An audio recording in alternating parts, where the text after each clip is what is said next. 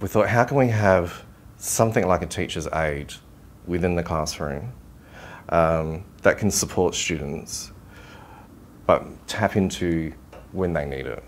And part of the answer to that was to actually film tutorials that could be a support and a teacher's aid within the classroom. The filming, how could we put this all together? One of the best resolutions and user-friendly for staff and for students to use down the track was to actually film using QuickTime.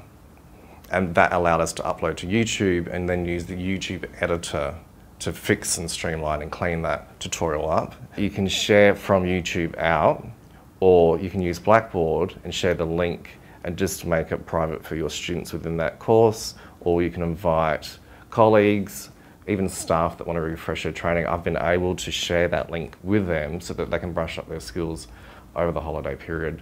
So it's actually expanded out a lot further than what I first thought as far as staff being able to use it as well. The initial focus was helping students, but it's actually opened up to help a lot more people along the way.